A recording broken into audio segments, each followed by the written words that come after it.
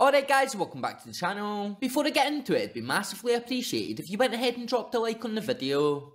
Cheers. So last night, Connor Barron played the worst ball in the game to hand Leon a second goal against Rangers in the Europa League. And this is according to Glasgow legend Ali McCoist. The Rangers hero reacted live on the TNT Sport match commentary as the light blues midfielder made the shocking error of playing a blind pass into space in his own half on the halfway line, which was seized upon by Malik Fofana. In the 19th minute, Leon did break forward and scored through Lacazette. However, Ali McCoist couldn't excuse Connor Barron's error in the deflating 4-1 defeat. "It's a really poor ball to lose, isn't it?" said Ali McCoist, as Connor Barron played a blind ball, which would be the worst pass in the game, as he didn't look where the ball was going or who was available to receive it from him. And unfortunately, as we all know, that's what can happen, and you will get punished for that, especially at this level. So Connor Barron won't be the first young midfielder to make a massive mistake in a big European game against strong opponents, and he won't be the last.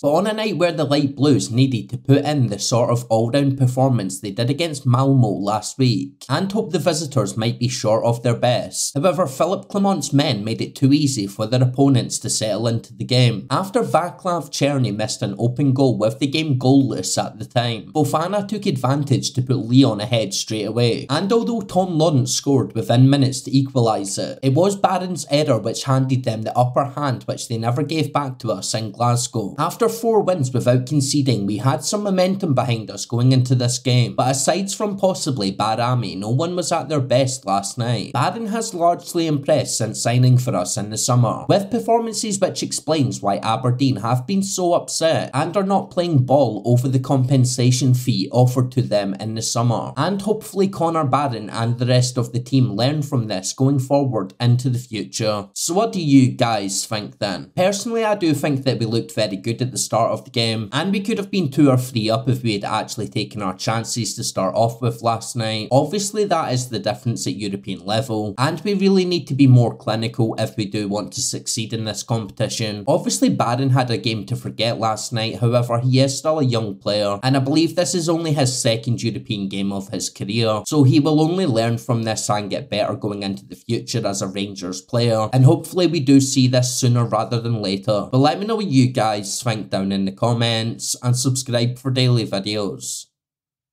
Cheers.